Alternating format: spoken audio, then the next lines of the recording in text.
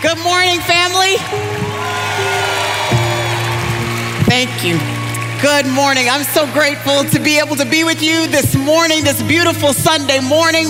Before you even take your seats, I always have to take a moment and just honor the leaders of this house, not just Henry and Alex, but this whole leadership team. And I'm going to tell you why before we just clap for them in honor to the Lord. I want to tell you why.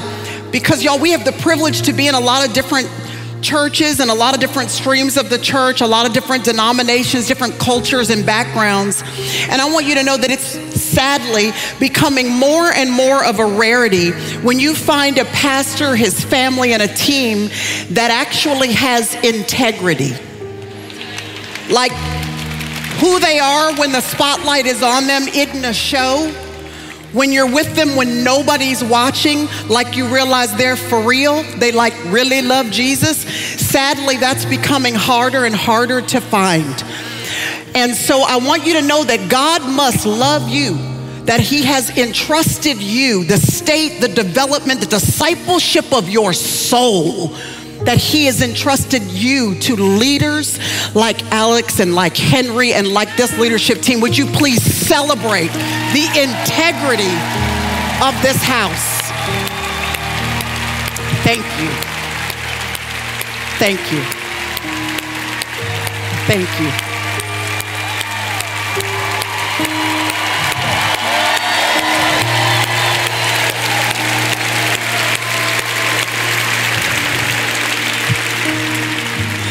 Speak to your sons and daughters, Lord. Our ears are open, our hearts are primed to hear a word. We're listening. In Jesus' name, amen. Amen. I have 3 siblings, an older sister and 2 younger brothers. My sister, she was the first grandchild on both sides of my family. So for dad's parents, mom's parents, Crystal was the first grandbaby. And I hear from people that have grandchildren that you love them all. You really do love them all. But there's something about that first one that just does something for you. And so Crystal was the first one. So, you know, they named her Crystal because she was the light in everybody's eyes and all that stuff. And I remember when we were growing up, that my grandparents on daddy's side, my grandmother would send this box of stuff. It really would be all of stuff for Crystal. It was all in her size. I know what her thinking was. Grandmother's thinking was that if she sent it in Crystal's size, then, you know, everybody else would be able to take advantage of it at some point. So this box would come, it would have Crystal's name on it. We'd both stand there together opening up this box of goodies. And I remember being so excited and intrigued as we opened it up because there was stuff in there that little girls used to wear. I'm not talking about Old Navy and Baby Gap.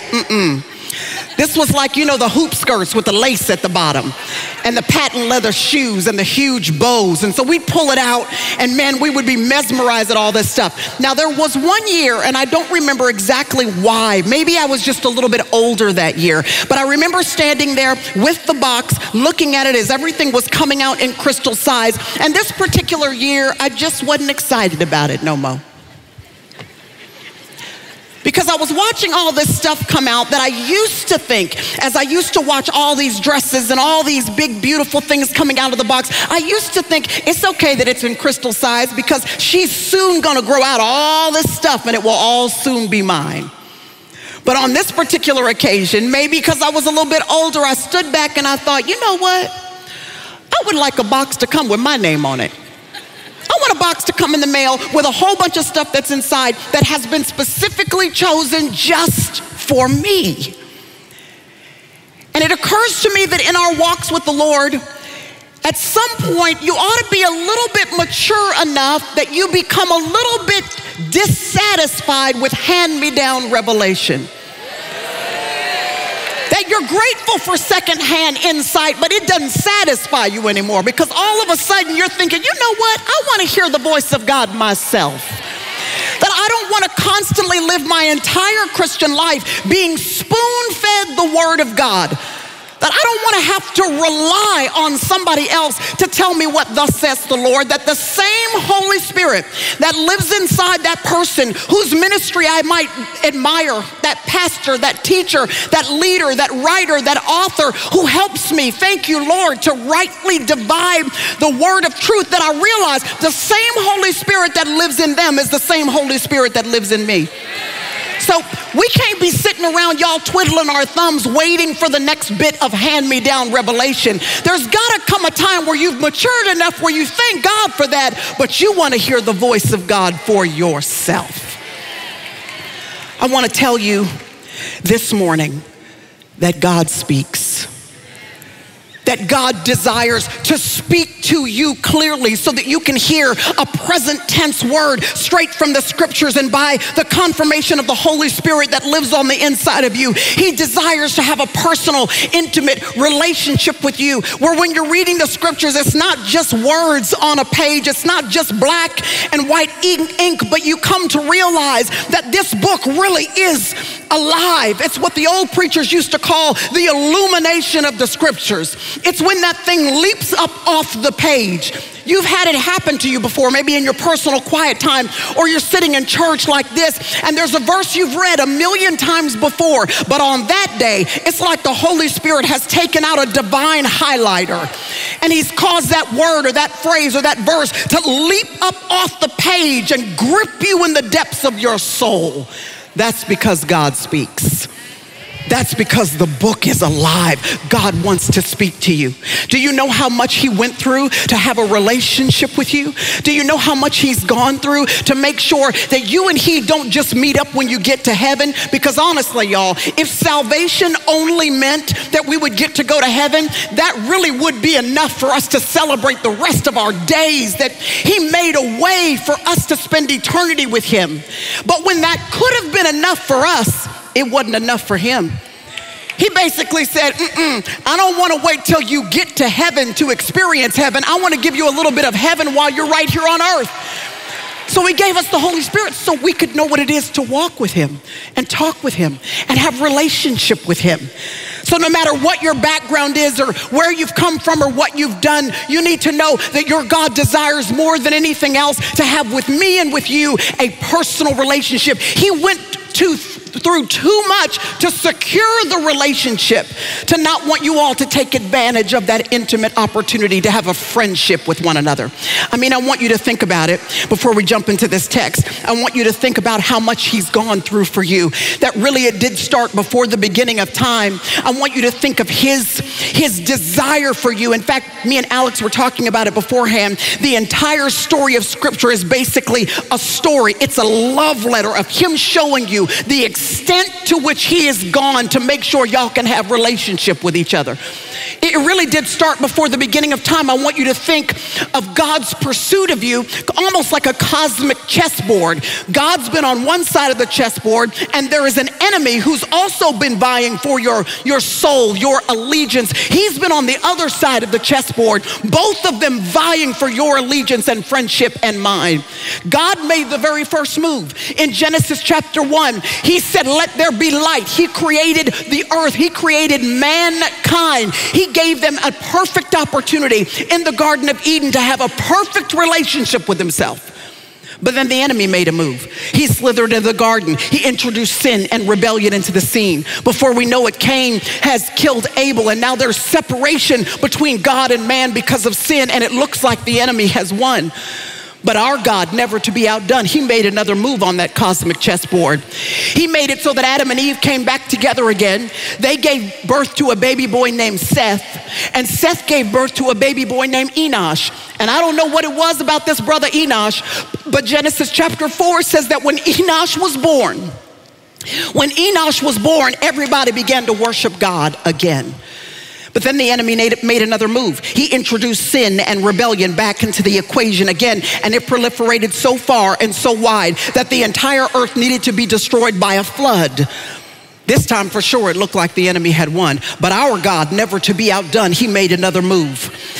He went and found this man named Noah, and he said, Noah, I'm gonna need you to build me an ark because it's gonna rain. And Noah had never even seen rain, but through one man's obedience, mankind was preserved.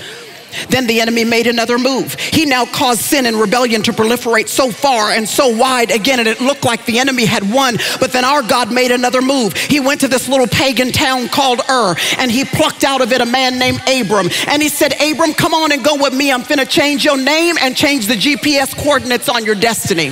He said, Abraham, look up in the sky. You see all them stars? I'm about to make a group of people out of you, a nation out of you that will be as vast and as wide as the stars. They will be my people and I will be theirs. God's people were born. The enemy made another move. He now caused God's people to go down into Egypt. 400 years of brutal captivity and slavery. And this time it looked like for sure the enemy had won. But our God, never to be outdone, he made another move. He showed up in a burning bush in the middle of the backside of the desert. And he said to Moses, Mo, it's time. Let's go tell Pharaoh, let my people go. And after 10 miraculous plagues and 40 years in the wilderness, they came into the promised land. And then the enemy made another move. The book of Judges is all about that move because it's about God's people being in the promised land, being in the place where they can have optimum fellowship to experience the presence of God and the promises of God in the place of God. But the entire book of Judges is about the enemy's move. In the book of Judges, the people of God do not turn their backs on the one true God, but idolatry is introduced to the people of God. The entire book of Judges, listen to me, is about the people of God stationing their worship of the one true God alongside their worship of idols. And it's the duplicity of the people of God that causes such a decline in society that by the time you get to the last line of the book of Judges, the last line says, and everyone was doing what was right in their own eyes. Y'all, if that don't sound like America in the year 2023, I don't know what does. Now it seemed like for sure the enemy had won, but our God made another move, and her name was Ruth. And Ruth's story started off kind of sketchy, a lot of grief and a lot of loss, a lot of relocation. It seemed like nothing would come of her story, but at the right time, in the right way, at the right place, her path crossed with a man named Boaz, who would be her kinsman redeemer. The two of them came together and they gave birth to a baby boy named Obed. And Obed gave birth to Jesse, and Jesse gave birth to a little baby boy named David. And with that one move, the enemy didn't even know it, but the checkmate was already on the way. And then the Old Testament closed, and there's 400 years of silence between the Old Testament and the New Testament. God is sitting on one side of the cosmic chessboard, and the enemy is sitting on the other side. For 400 years, nobody makes a move, and all of history is hanging in the balance, waiting to see who's gonna make this next move. And then the New Testament opens, and God makes a move the likes of which the enemy still to this day has never had a response. Enter Jesus Christ. Basically, God puts on flesh and says, you know what, let me just go ahead and come down and take care of this myself. And he lives a perfect life. He died a substitutionary death. And then 3 days later, y'all, he got up out of the grave. And the resurrection is the receipt of our relationship with Jesus. And all I'm saying to you is, do you think he went through all of that to save you, but he doesn't love you enough to talk to you? He desires, can't you see his pursuit? He desires to actually have a relationship with you, and you with him. He wants you to hear his voice. And one of the clearest places in Scripture where Jesus himself speaks of this privilege, this opportunity that we have to have the leading of the Holy Spirit in our life through the illumination of God's holy word is in John chapter 10. I'm going to read you Jesus' words from John chapter 10, verses 1 through 5, and then we're going to camp out at verse 27 for a few minutes this morning. Are y'all with me? Everybody okay? Okay. John chapter 10, verse 1 through 5 says this. Jesus says, "Truly, truly, I say to you, He who does not enter by the door into the fold of the sheep, but climbs up some other way, well, he's a thief and a robber. But he who enters by the door is the shepherd of the sheep. To him the doorkeeper opens, and the sheep hear his voice, and he calls his own sheep by name, and he leads them out. Sounds like freedom to me. Verse 4 says, when he puts forth all his own, he goes before them, and the sheep follow him because they know his voice. And a stranger they simply will not follow. They will flee from him because they do not know the voice of a stranger. And then verse 27, Jesus says, my sheep hear my voice. I know them and they follow me. Listen, I don't know if you highlight or underline stuff in your Bible or your electronic Bible, but if you do, this right here, this one-liner in verse 27 is one that deserves to be underlined. Jesus says, my sheep, what they do is hear my voice. I know them and they follow me. There are four things here that Jesus brings to our mind and our attention as we explore this privilege that we have to hear the voice of God. And oftentimes when Jesus would speak in these unfamiliar terms, it's possible for it to go right over our head. You know, when he's talking about stuff like wheat and grape and soil and sheep, like sometimes we can miss it because we live in a modern age where we don't deal with those things on a regular basis. So come and take a journey with me for just a few moments back into the first century in the Middle Eastern time frame so that we can see what Jesus was referring to and what he was trying to explain to the people he was speaking to then, and by the power of the Holy Spirit, what he's choosing to speak to us today, right now on this Sunday in 2023. In Jesus' day, when a shepherd was leading sheep, there could be one shepherd matched up with about 100 sheep.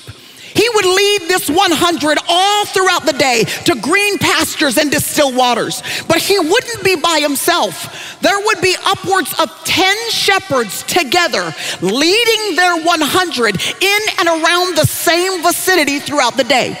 So all 10 would remain kind of in close proximity. In the evening, these 10 shepherds would bring all 100 of each of their flocks to one fold for the night.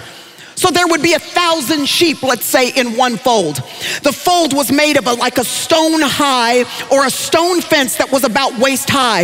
It would encompass an enormous area where 1,000 sheep could go for the evening. There would be one opening within the stone fence line, one gap, one margin there, but it would not have a door, just an opening. One of the shepherds would stay. The other 9, after dropping off their flocks, would go back into the city to sleep for the night, but there was one that would stay behind. He would become what was called like the porter for the evening. He would literally lay his body across the opening of the sheepfold and become the door of the fold. His whole responsibility was to protect the flocks that were inside. He was there to make sure no predator, no stranger came in and took advantage of the sheep. And in the morning, when one of the shepherds would return, he would see a shepherd coming from afar, and he would evaluate to make sure that this shepherd coming was actually a true shepherd of one of the flocks inside. And when he authenticated that this was indeed a true shepherd, he would remove his body from the opening of the sheepfold. He would let that shepherd pass into the fold, and the shepherd would come into the fold, listen to me, and he would call his sheep. All 1,000 would physically hear the call, but only 100 of them would recognize the call as having come from their shepherd. And whether or not they recognized that voice had nothing to do with whether or not they were black sheep or white sheep.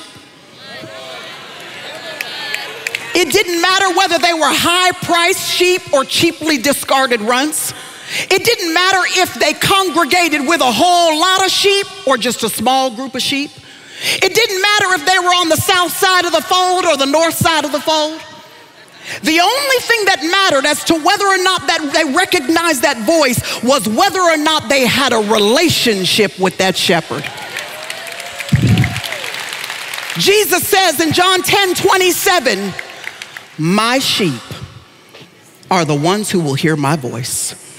Y'all, the very first thing he points out as to whether or not you and I will be able to actually cultivate this relationship with God, where our spiritual ears are open to hear the voice of God, is whether or not we have a relationship with him. I'm going to ask you now, and then y'all, before this Sunday is over, I'm going to ask you again the most important question that you can ever be asked, and that is, do you personally have a relationship with God through Jesus Christ?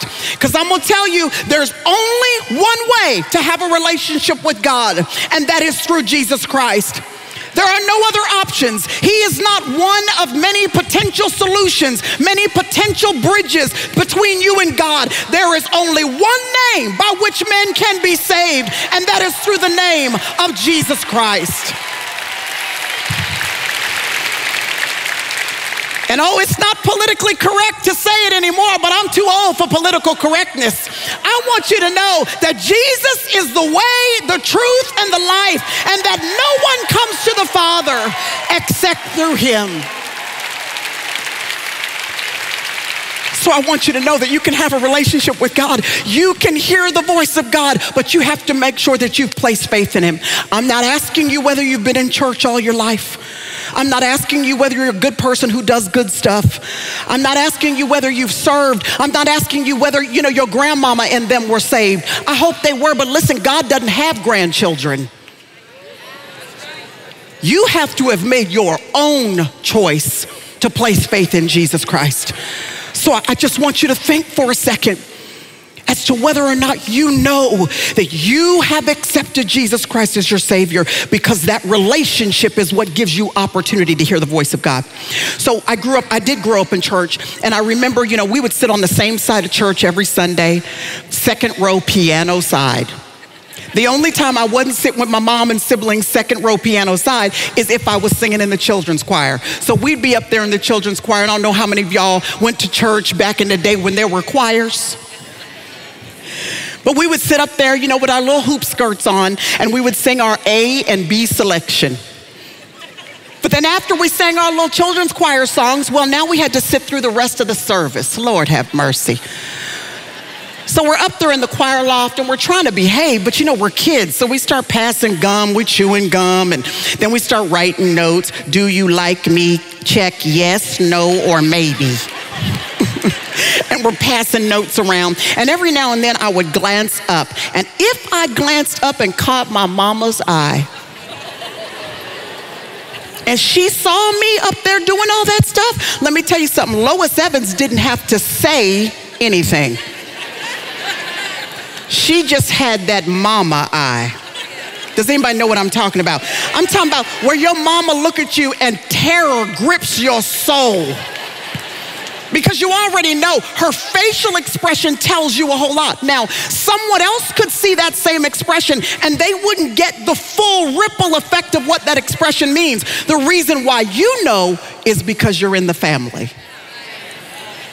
The same thing is true, like if you have a joke, a running joke between you and your friend, you and your girlfriend, y'all been friends for 20 years, and man, you can just say one word, and there's hilarity that evolves from that one word because y'all were there. You know the story, you have history.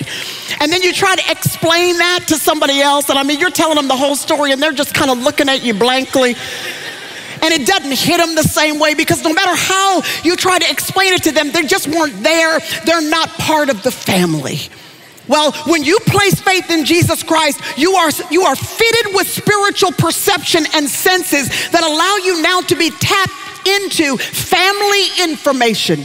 Ephesians chapter 2, verse 19 in the Amplified Bible puts it this way.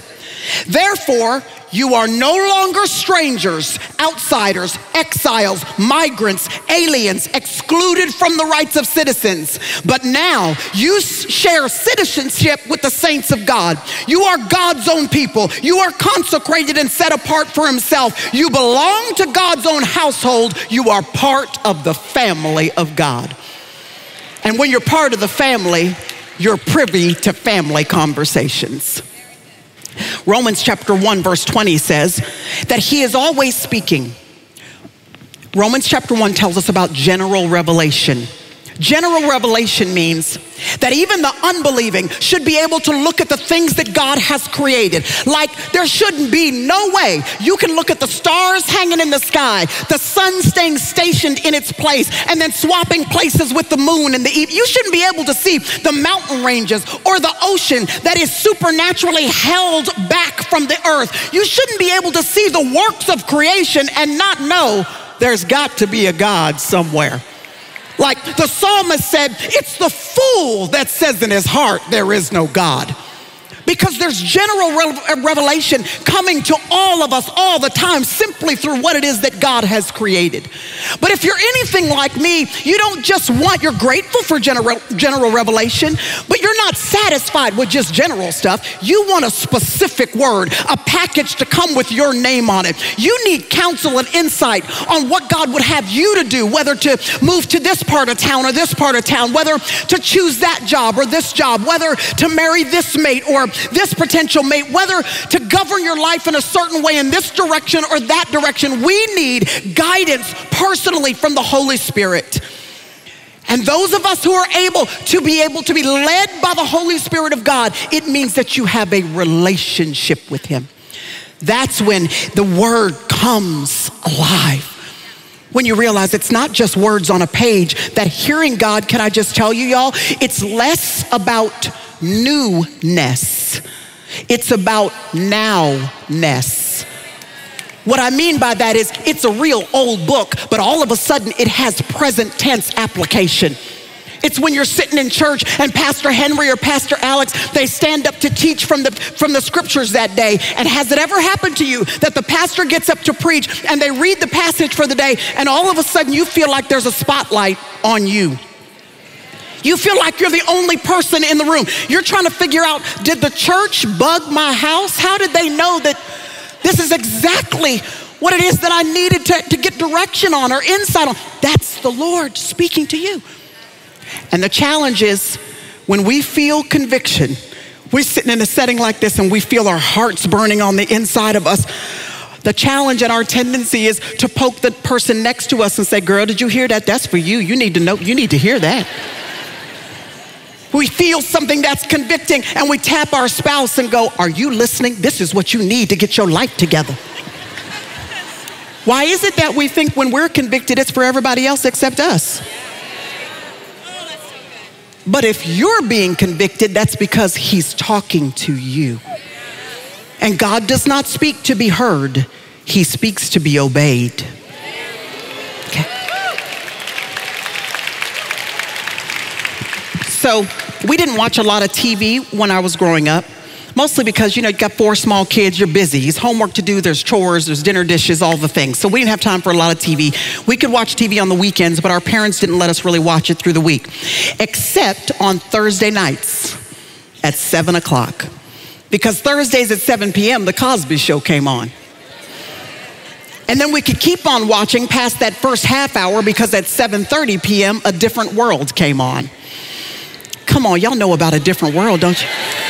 Listen, if you have never seen A Different World, you need to bless yourself. Just start from season 1, episode 1, and follow Dwayne and Whitley's whole situation. It'll bless your life. So from 7 to 8 p.m., the whole family, we'd sit around the TV and we watched that. But that was pretty much the extent of our TV watching situation. We didn't have cable, no direct TV, nothing like that. Just regular old channels. And we didn't watch it that much. So when I went to college, then I went to graduate school, and then I was going to get married to Jerry, my husband, who is here with me. We've been married 24 years now. But when we were getting, thank you. Oh, that's him. I'm going to introduce, Jerry, just stand up and I know, he doesn't like to be. Just stand up, babe. That's Jerry, y'all.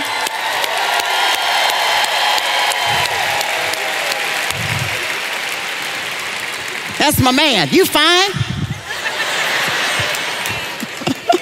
So I moved into the apartment we were going to be living in together after we got married. I moved in there about a month before we got married. One of the very first things I did was call the cable company and say, I can't wait for y'all to come and hook me up. It's like for the first time in my life, I was gonna have cable and all the whole thing. And so I remember the day the cable guy came. He pushed the armoire forward, because you know, this was back in the day where the television was a box. Like there was nothing flat about it 24 years ago, right? So it's a whole box. It's inside of a piece of furniture. He pushed it forward. He went behind the piece of furniture. He's, you know, back there hooking up all these cords and all these cables, attaching them to the wall. He moved the furniture back, and then he came around the front of it, gave me the remote control and said, all right, let me make sure you know how this works. Push the guide button. And I will never forget the oh so glorious day when I pushed the guide button and I was mesmerized to see all these networks, all these stations, all these shows, all these options that were all of a sudden available to me. Now, the cable guy didn't create those options. He just gave me the right hookup so I could access the options. Those options had always been there. They'd always been available. It's just that I didn't have the right hookup to access them. The moment you place faith in Jesus Christ, y'all, you get the hookup. The Holy Spirit gives you access to divine channels that are always available to us, but if you don't have the right hookup, you can't hear them, you can't tap into them, you can't access them.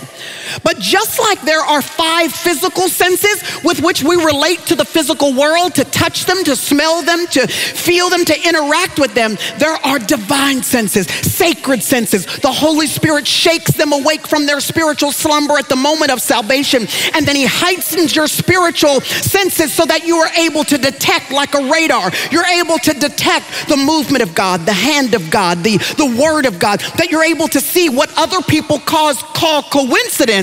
You're able to look at it and go, that wasn't coincidence. That was God working stuff out in my favor. When other folks thank their lucky stars, you'll be able to say, it's nothing about those stars. It's the maker of the stars that is orchestrating the details of my life. The Holy Spirit becomes the hookup, and you have access to the Word of God, the red light of conviction that will mean stop. The yellow light of dis-ease that means slow down. Or the green light of peace that means go. The Holy Spirit allows you to access those divine frequencies so that you can hear the voice of God. And so Jesus says the relationship is how this starts. My sheep hear my voice. He says, here's the result of the relationship, that you should expect and anticipate that you will hear the voice of God. It's the result, meaning it's the automatic default position and privilege of everyone who has placed faith in Jesus Christ, that you will be able to hear the voice of God. The reason why this is important is because the enemy is trying to convince you and trying to convince me that hearing God is some special thing for only the elite. That there are some people that have a special hotline connection with God that everybody else doesn't have access to. That if you don't, have a seminary degree, you can't hear the voice of God. That if you aren't the person who is in vocational ministry, that you can't hear the voice of God. That if you're just a regular girl, a regular guy, a husband, a wife, that if you're just walking through the rhythms of regular life, that's something for other folks, but that's not something for you. But Jesus breaks down that right off the bat, and he says, no, if we have a relationship, you should expect and anticipate that your privilege, your right as a son or a daughter, is that you will get this result. You can hear the voice of God. It's a part of your inheritance. And so the enemy wants to convince you and me that it's too difficult, that it's too hard, that it's something for other people, but it's not something for you. But the result of your relationship is that you will hear the voice of God. My sheep hear my voice. I know them. He points out a relationship, a result, and then he says there's a reason for all of this, because I know my sheep. Okay, I called up someone I know who works with sheep and cattle so that I could ask them about this particular part of the verse, because I don't know if y'all can tell by looking at me or not, but I'm not really a sheep and cattle kind of sister. So I called up somebody I know who works with sheep and cattle to ask them about this little phrase, I know my sheep. He said to me, well, Priscilla, it's interesting because knowing the sheep now is a lost art. As a shepherd, he said, as someone who works as a rancher, sheep and cattle, he said, knowing my sheep is a lost art. It's not something I have to do anymore because technology has so modernized that we don't actually have to know our sheep to get them to do what we want them to do. Because see, now we have electric fences. Now we can embed chips. Now we have helicopters that can herd huge flocks all at the same time. We don't have to know our sheep. He said back in Jesus' day, all they had was time and relationship. All they did was wander around together all day long, the sheep next to the shepherd. The shepherd constantly made sure that the sheep could hear his voice. He would speak over them. He would sing over them just so they would come to be able to recognize the cadence and the rhythm and the voice of their particular shepherd. He said that the shepherd would study all of his sheep. If he had 100 of them, he knew which one had a blemish there, which one had a weakness there, which one was a little hard-headed, which one needed to be told the same thing over and over again until they actually got and would obey what it is that the shepherd would say. He knew their personalities and all the nuances of them, and the sheep knew him. And the rancher told me that the shepherds would know their sheep so well and vice versa, that the shepherd could call the entire flock, or he could change the tone of his call just a little bit and call one sheep out of the flock. That's how well they knew each other. So y'all, the advances in modern technology have not changed the shepherd's desire to get to know us. But if we're not careful, it'll change our desire to get to know him. We'll be so busy with formulas and programs and the newness of advancements in technology that we don't even just take the time to sit in the presence of God anymore, to get to know his character, to get to know what he would say and what he wouldn't say, what the cadence of his voice sounds like. You're going to have to get to know him. Get to know him through the scriptures. As I said last night, get to know the God of Abraham, Isaac, and Jacob. Because with everything else that is changing in our world, y'all, there is one thing who remains the same, one person who remains the same. He is the same, thank you, Lord, yesterday, today, and forevermore. So you can believe that who he was is still who he is. So that when someone comes to you and says, God says this, you'll be able to say, that can't be what he said, because that doesn't match up with his character and it doesn't match up with his word.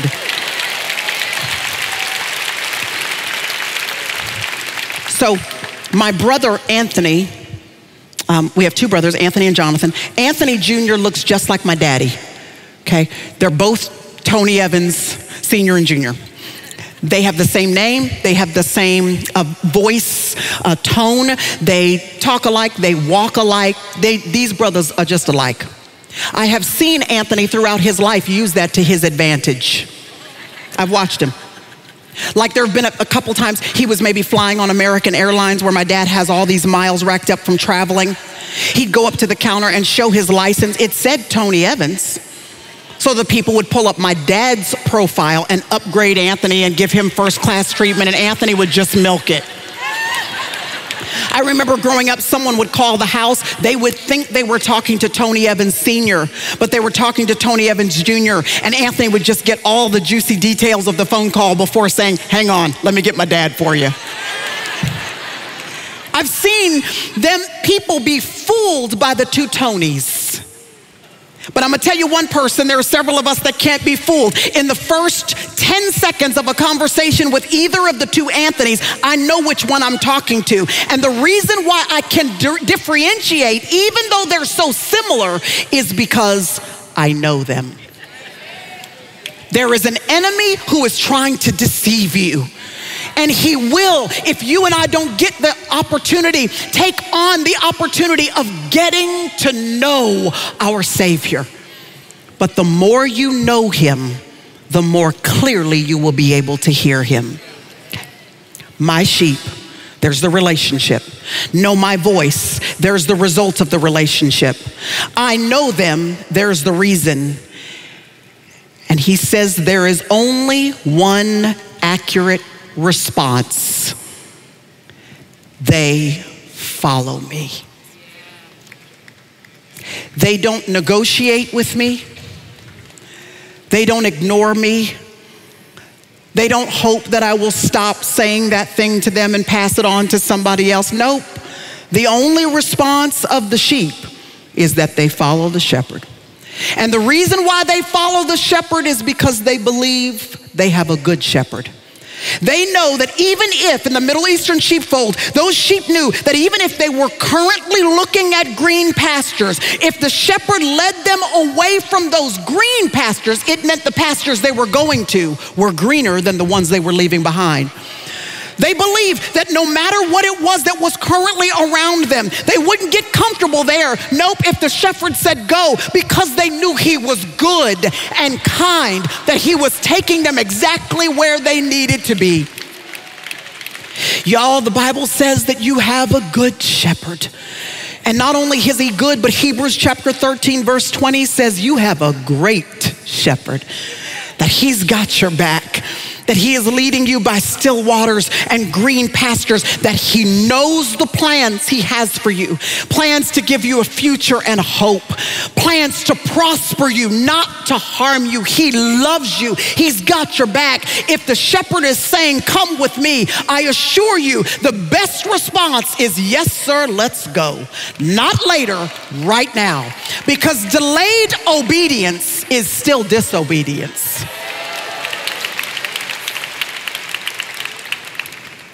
The only response is follow him.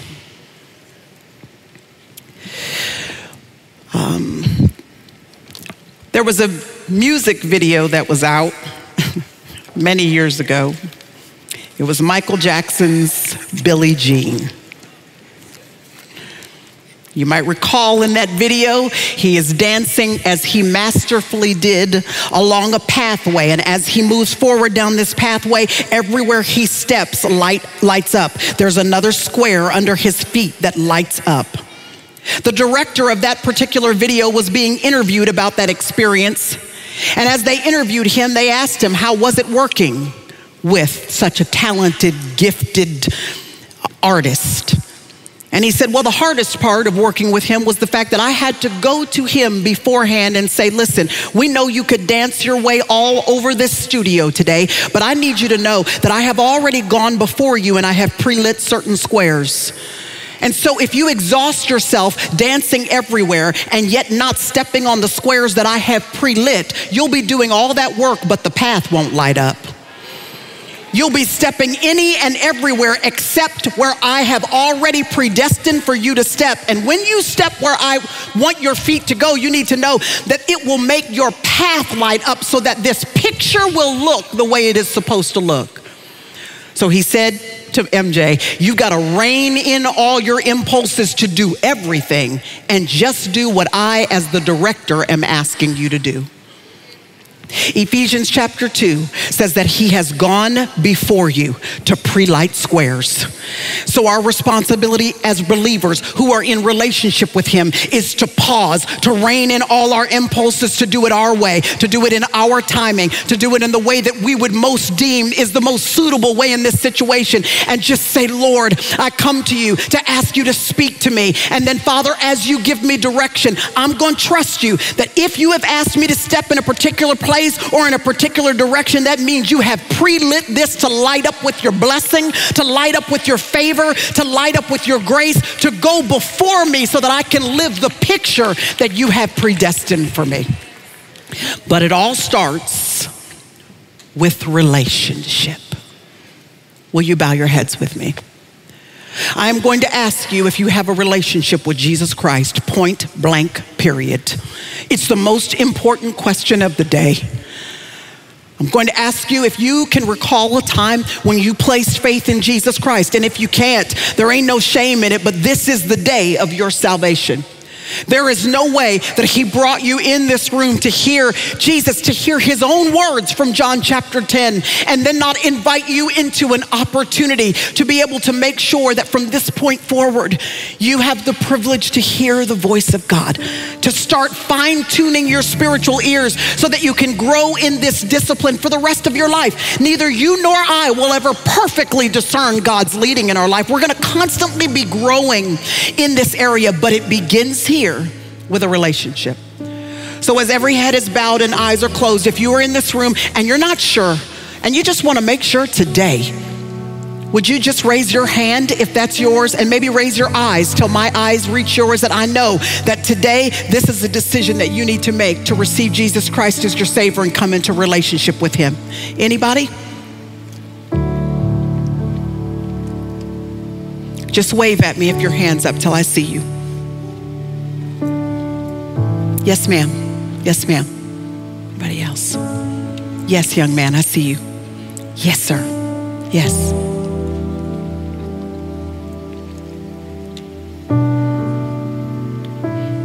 Yeah, I see you. See you, young lady.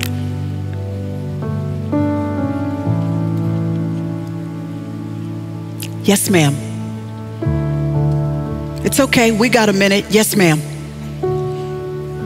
Don't leave, y'all. Don't leave. In fact, if your heart is burning within you right now, just kind of saying, gosh, I wish she'd move on from this, that's probably because it's you that needs to raise your hand. Yes, ma'am. Yes, I see you. Anybody else? Just wave. Yes, sis, I see you. Yes, brother, I see you. Yes. Anybody else? I see you. Young teenagers, 20-somethings, I see you. Hi, sweet girl, I see you. I see your hand raised. Y'all, can we all stand together? I see you, brother, I see you. Can we all stand together? The Bible says if you confess with your mouth and you believe in your heart that Jesus Christ is Lord, you shall be saved. He's already done all the heavy lifting. Remember, I told you the whole story of everything He went through for you. The hound of heaven has been coming for you your whole life to make sure that your eyes could be open and your heart could be ready for this moment right here. He's done all the heavy lifting. All you're doing is receiving a gift. So I'm gonna pray this prayer. There's no magic in the words of the prayer. You just have to believe it in your heart. In fact, can we all pray this prayer together so that we can build an atmosphere of faith for those who are praying it for the very first time? Let's pray together.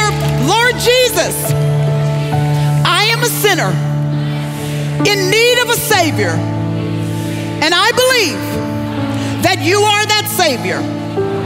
So today, I place faith alone in Christ alone to remove my sins.